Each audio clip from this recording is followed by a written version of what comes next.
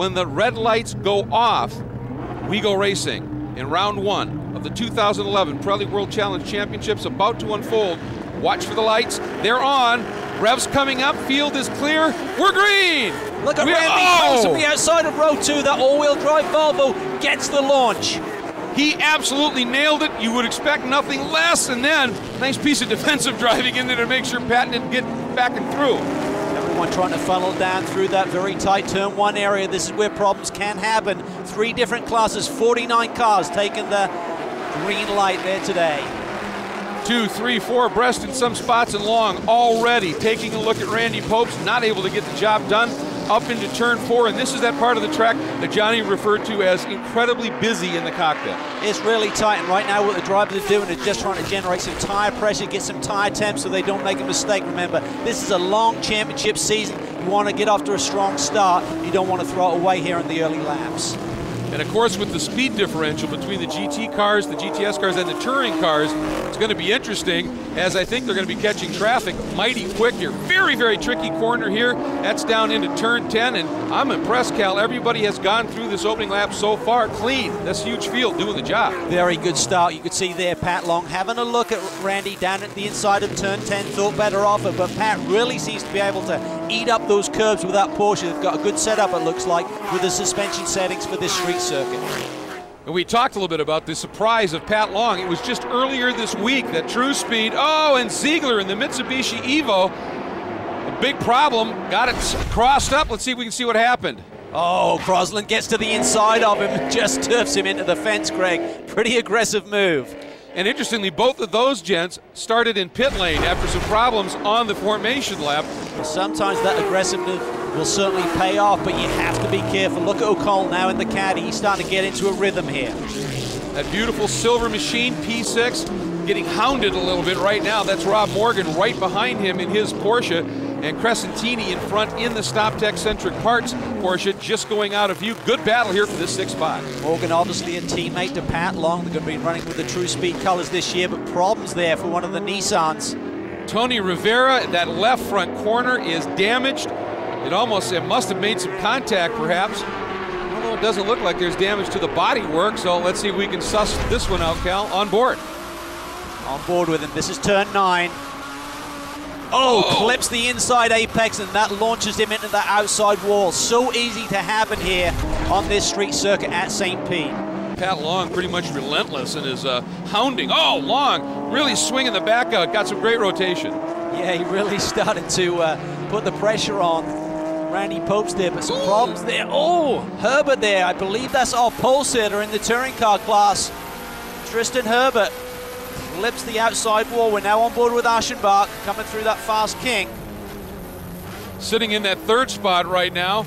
And Chip Herr and Herbert. Boy, look at that, man. That's Herbert's wheel just came off, didn't it? That's the left front wheel of Herbert, obviously from that contact, Cal. Take another look at it. Chip Herr down to the inside, but there you see the problem. That's why Tristan was slow through that corner. And Chip takes the lead, and Eibach is right there with him. Great piece of evasive to get around that tire. As we hop on board now in the office with Randy Popes, and this is that battle for the lead. Oh, what a move around the outside in the kink. You can't do that here. That is really wild, coming down through that corner. 5th gear for these boys. And Pat Long makes the move. Our pole sitter now out front. Now, let's go back to the GTS category. On board with the leader, that's Paul Brown. If that name sounds familiar, he's been racing Mustangs of some sort in World Challenge for a lot of years. He's renowned for his car control, and he's certainly going to be leaning heavily on those skills around this very tight street circuit here today. And that's Brett Sandberg has gone into the wall, and that's a blind corner. Everybody doing a nice job feeding their way through this point. So, he's getting out of the car. That was Eric Meyer, and that's Shea Holbrook getting into him, and Sandberg sitting on the, he's waving. That is potentially disastrous there. You got to stay in the seat. You got to keep those seat belts on until the corner workers get to you. That is not the move that the driver should make in this type of situation. You got to think maybe he smelled some smoke or something. This is On Board with Eric Meyer. Watch this. Coming through turn 9. Nowhere to go. Speed of the car just dictated he needed all of the road to get there, and there you see the number 28 into the wall. Another look at it from that same camera. There's Brett getting out. Here comes Meyer. Oh, I just hope he wasn't injured there, Greg. That is 2 big hits, and here comes another car. This is with Shea Holbrook, and she's third in. Watch here. There's nothing you can do. You just don't have the grip to change direction that quickly. So no fault on the 3 cars that were involved there after the initial incident. But from a driver's perspective, you've got to stay in the car. You've got to stay in the seat. Keep those seat belts tight until you get released. Oh, no, and a problem for the 06. That's the 15-year-old Alec Udell. It's a completely separate incident. We'll check in on that. But right now, let's check in with Sandberg's crew. I know we were in P2 at the point, and next thing we know it, we saw on the big screen that it looked like our car wasn't running anymore. The driver was out of the car before we got in contact with him, probably for safety reasons, so we're waiting to hear, just like you guys. Boy, a concerned Morgan Sturgis there. That's Holbrook. That's Sandberg, and you can see he's limping a little bit, but boy, as bad as that could have been, that's good news to see. And also you can see Shea Holbrook was getting out of the car. Obviously, we are under a full course caution at this point. Going to take some time to clean things up. Brett Sandberg is in pit lane. You know what, I just got caught a little bit on the inside. Just clipped that inside wall, pushed me straight out into the other wall. There wasn't really much I could do about it. And more good news, there is Shea Holbrook, obviously okay, heading down to the pit lane. And Eric Meyer, too, has made his way back into the pits. We were able to catch up with him. We had a late yellow flag coming in. I think it was turn 11, and there was no place to go. And luckily, Brett Sandberg, I hit the back of his car, and he had was getting out of his car, and I immediately thought I just killed my buddy. You know, I sawed him in half. And about that time, Shea didn't have any place to go, and she rear-ended us hard, thinking that we'd pinned Brett a little bit more. Kept looking at Brett. He's like, I'm okay, I'm okay, I'm okay. Then we got out of there. I think our car's done for the weekend. Hopefully we'll get it back together and make Long Beach. Pat Long now has a new challenge in terms of Mike Skeen. That Corvette has looked very strong here all weekend long. He knows how to win. He did it on debut last season at Mid-Ohio. And Pat's bringing them down really slowly there. Really, they've got to maintain the speed of the pace car. This is a very slow restart here for Pat Long. Let's see how the field reacts to it. They're starting to bunch up. Pat's going to try and get the launch here as we start lap 19. Now, you'd think the guy he's trying to hurt may be the Volvo with that big turbo in it and all that lag, because you know that Vet's going to go in a hurry. And look at Crescentini, moves way to the right. The caddy tucks in behind him. Gaples wanted to go as well, but he got blunted by the Nissan. And Crescentini thinking about it, Cal. No, not going to get by Skeen. Look at Pope. Oh, Pope's got freight train. He got swallowed there. You'd have to think maybe that was that turbo again on the Volvo. He was waiting for Pat Long to go, got caught up in that situation, and he has lost a bundle of positions there. And Long quickly opens up a couple 3-car length gap. Crescentini in that red, white, and black Porsche. And look at O'Connell all over the back of Safronis in that silver caddy. Steve Ott, I think they're getting a little bit loose down into turn 4 in that Nissan. And we get back to the GTS category. This is Paul Brown, and look at Jason Von Klug.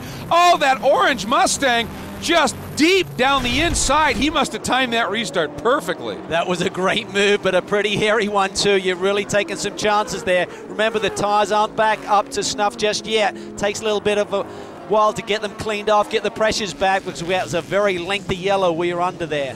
Right now we've got the Mustangs running 1, 2, 3 as Petey Cunningham now tries to respond, tries to get that Acura back towards the front of the pack. He's down the inside looking for that 3rd position, heading down into turn 1.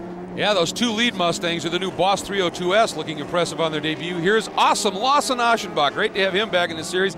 He's in the lead, and by virtue of a mechanical problem for Chip Hurd, that contact we saw a little bit earlier in the show with Tristan Herbert actually cut Chip's tire. It was just a slow deflation, and so that's how he was able to sneak through. Meanwhile, Pat Long out front, and Mike Skeen sits in second. He got into second right before that caution fell.